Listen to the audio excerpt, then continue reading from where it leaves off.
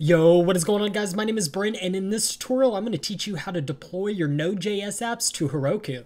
So for those of you who don't know, Heroku is a cloud-based platform that allows you to use their servers to run and deploy your applications. Now, we're going to be using a Node.js application, but they also allow you to use Java, PHP, Ruby on Rails, and a variety of other platforms. So if you're interested in those, you'll have to find another tutorial. Now, in order to get started with this tutorial, you're going to need a few things. The first is you're going to need a Heroku account, so you can get that at heroku.com. You're also going to need Node.js and Git installed on your computer. So full disclosure here, I'm going to be walking you through the getting started with Node.js on Heroku tutorial that is actually already on their website. But if you are better at reading than you are at viewing and listening to me, go ahead and just follow that. That should give you all the information you need. However, if you're a visual or audible learner, go ahead and stick with me.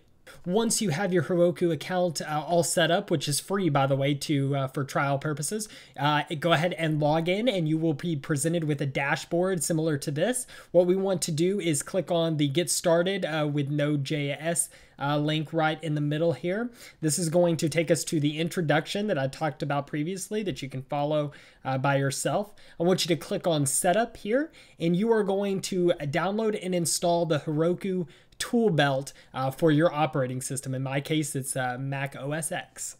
Once the installer is downloaded, I want you to go ahead and open it up and go ahead and install that application. Awesome. So once that's done installing, go ahead and close out of the installer, open up a terminal window, and now you should have access to typing in Heroku. Hit enter. The first time you run this command, it's going to download all the dependencies and stuff like that and get everything set up for you. So it won't be as instantaneous as what I just did, but it'll just take a minute or two to finish installing. So once everything is installed correctly, I want you to go ahead and log into Heroku using the terminal. To do that, you type in Heroku login. It's going to ask you for your email address. In my case, brennerelli@gmail.com, the same as the website. Then the password. Go ahead and type that in there. And then you should see that you were logged in.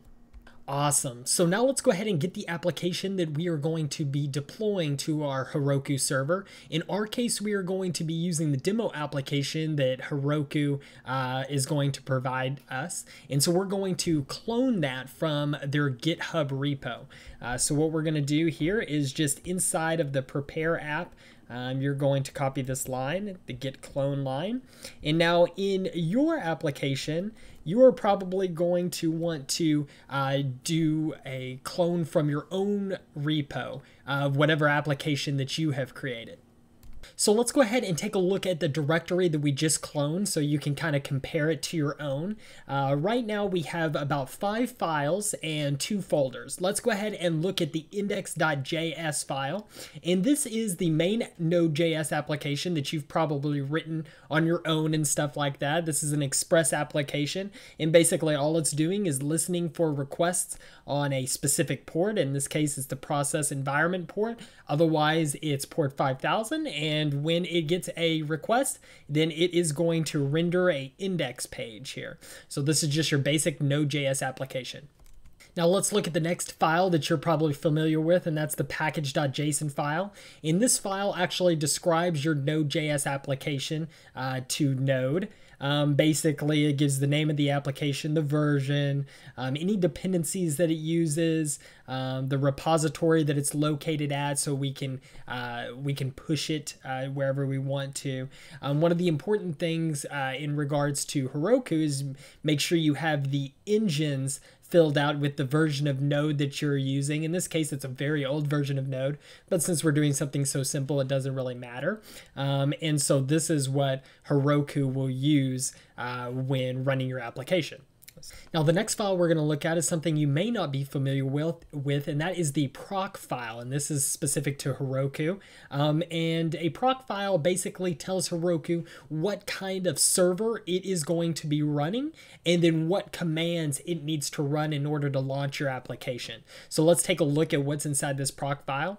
Inside, all you see is a text file, basically. The first is the type of server that is going to be running, and of course here you see it's a web server, followed by a colon, and then space, and this is where you're going to execute the commands to run your application. In our case, it's node index.js to launch our Node.js application. Now, it's important that if you are not using the demo application, that you create this file in your own project inside the root directory. It's capital P, ROC file with no extension, and include this information here. Of course, yours may be labeled server.js or something else similar. So just go ahead and change that. So make sure it's web colon space and then node and your main Node.js application file name. Next, let's go ahead and look at the app.json file, another one you may or may not be familiar with. This describes your application to Heroku, basically again with a name, description, repository, and so on and so forth. This is also in the future where you can store environment variables. So this is another file that you may have to create inside your root directory, and that again is the app.json file. Now, if you want to configure the app.json file a little more in depth, you may want to check out the Heroku website, go to their references, their dev center, and check out app.json schema.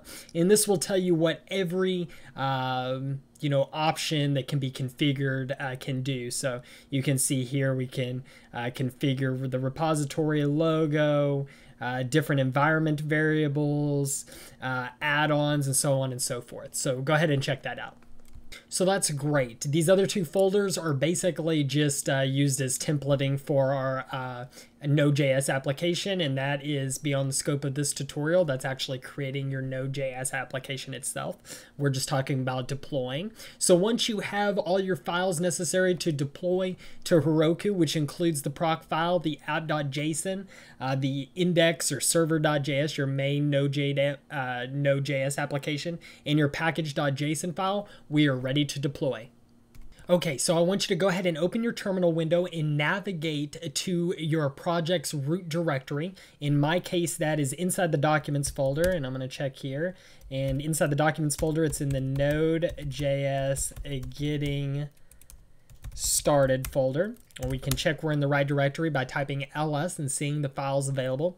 Now, to create our application on Heroku, we are going to type in Heroku create, and then give it a name. In my case, it's going to be Brent Orelli demo, and hit enter.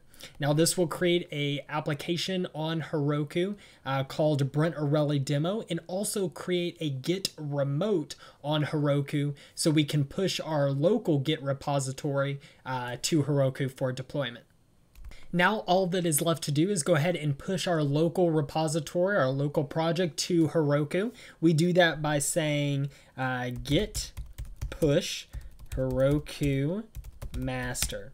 Now this should go ahead and upload all of the project files in your project directory up to Heroku. Now we can go ahead and test our application by typing in Heroku open, which should open up a web browser. Otherwise, you can just open up the web browser yourself, navigate to whatever you named your project, .herokuapp.com, and you should be presented with it. So we totally did it. We have deployed our Heroku app. And if you're wondering, this is the app we deployed. So if you check out your Heroku dashboard, you should see your project listed here.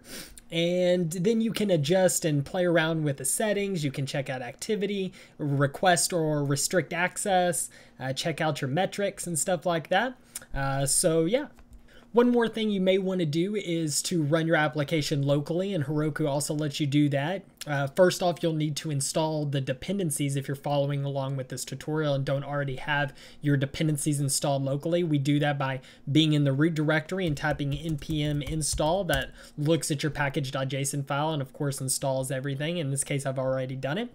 So what we can do is type in Heroku local web. And that should go ahead and start up a web server. And the first time you run it, it probably has to install the web server, and then it will run it. And so if you can see here that my Node application is running on port 5000. So we can go ahead and go to localhost 5000, and there we go. We've run our application locally. So that's pretty much it for this tutorial. I hope you guys learned something. If you have any questions, comments, or concerns, go ahead and post them below. I'm pretty good about getting back to everybody. If you like this video, go ahead and hit that like and subscribe button. I'd greatly appreciate it. But more importantly, if you're feeling generous, check out my Patreon page. I give you 2 big thumbs up for that. That's what helps supports this channel and keeps me making cool tutorials for you guys. I appreciate everybody watching, and I'll catch you guys next time.